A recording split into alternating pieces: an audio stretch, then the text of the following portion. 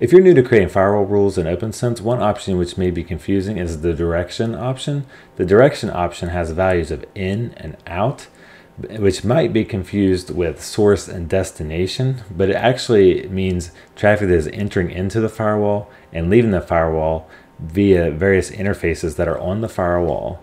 But it's from the firewall's perspective, and I'll show you what this means with some various diagrams to kind of show you how the traffic is flowing and when the rules will apply if you use direction in versus out. Okay, so here's an example of a firewall that has 4 interfaces on it with the WAN LAN optional 1 and optional 2 interfaces, and then appears the internet connection, and we have 3 computers down here, but they could be 3 networks, with a switch plugged into these. So I'm just kind of keeping it simple with an example of just say 3 computers and 1 on each interface. And so I'm going to walk through direction in, what it means. So first of all, this is where if you see the traffic is flowing into the interfaces in through the firewall, this is the direction of in, right? Makes sense. And then direction of out, it's going to be pretty much the opposite, right? It's a direct, traffic coming out of the firewall. But let's see what happens when we start analyzing how the traffic is going to actually flow between the networks, because this will make more sense with the direction, how it's different than source and destination. And it makes a difference on how the firewall rules are processed, and it's also affects the efficiency of the firewall rules as well. Spoiler alert, firewall of direction in is actually more efficient than direction out, and I'll show you why here in a second. So now we're back to direction in. So we have the firewall and our interfaces and our PCs. So let's say we have a flow going between PC1 and PC2. And so I'm kind of showing this dotted line between these 2 interfaces just to kind of show you that it's going into the LAN interface and out of the optional 1. But really, data is going to go in the LAN and come out of optional 1 interface. Okay, to go to PC1 to PC2, let's say we have a firewall rule that says allow PC1 to access PC2, right? So then this PC is going to be able to access this PC2 with this firewall rule. And so with direction in, the firewall rule is actually on the LAN interface to allow PC1 that's on the LAN interface to be able to reach PC2, which is on the optional 1 interface. So sometimes people want to put the rules on the other side, on the optional 1, and say, let me, PC1 allow it to access PC2. So with the way the rules are with the direction in, you actually want to put up where the source is, where the PC1 is. So let's look at this. If you look here, a lot of people might think that direction out is actually where it's coming out of the LAN interface, like say PC1, traffic's going in, and they think it's going to come out of the LAN interface here. And I think if you put direction out on the firewall rule, it's actually going to catch it here, but it's actually not what it means. Direction out is actually an optional 1 interface. So with direction out, so this is going to be interesting, because we would say we have the same file transfer or whatever, data transfer between PC1 to PC2.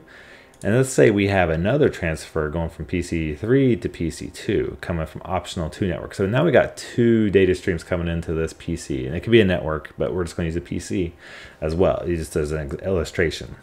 So if we look at the direction out here, notice that there's going to be more packets to process with the same rule. So before we had the rule in the LAN interface, and it's only processing traffic from the LAN interface, which in this case it's just 1 PC.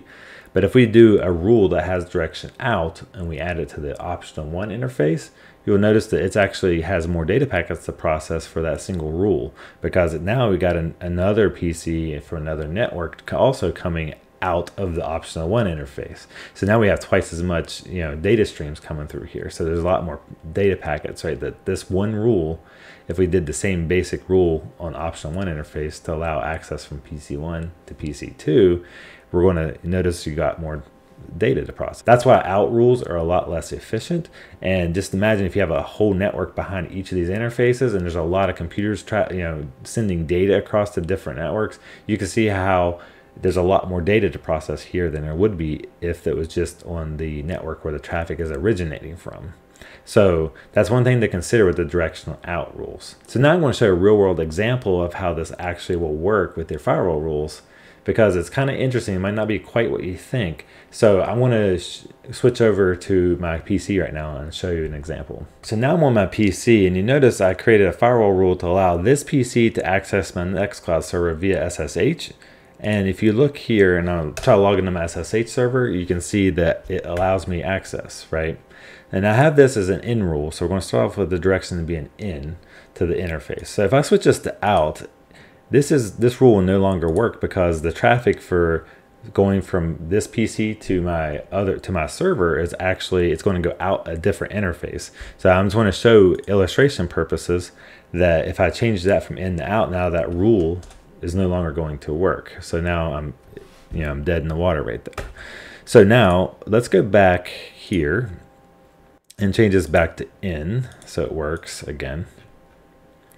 To demonstrate the out direction from the other interface, this is going to be kind of interesting because if I disable this rule, I can't go to the IoT network here where my Nextcloud server is. I can't actually put a rule here that says allow my PC to access my server with the direction being out, because the way I have my firewall rules set up on my LAN network, it's blocking access from that network, from the LAN network to the IoT network. Because I have that rule in there, the traffic can't even get out of that network to be able to get to this network, to the IoT network, to go out.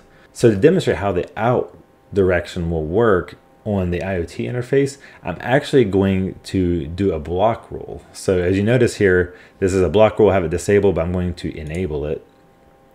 And I'm going to show you what I actually have set up in this rule once I enable it. Let's apply changes real quick. So I'm going to go in here and edit this rule.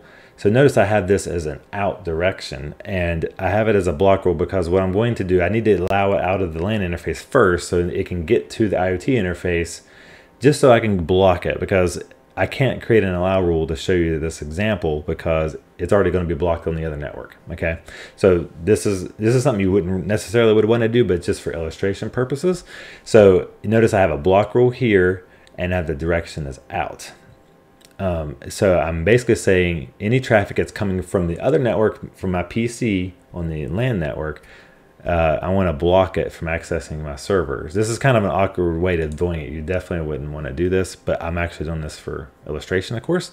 So now if I go to my SSH server, you'll see that it's blocked. Even though I'll actually have it allowed, I'll show you here in the LAN interface, I actually have it allowed access from the LAN to the IoT, but because I have this block rule here with the out direction, because the traffic, as I showed you in the diagram, is actually coming out of the IoT interface. It's going into the LAN interface, but coming out of the IoT interface. You can see how I filtered that traffic out by using this block rule. This is a good example of how to show the out rules on the other interface where the traffic is coming out of that interface.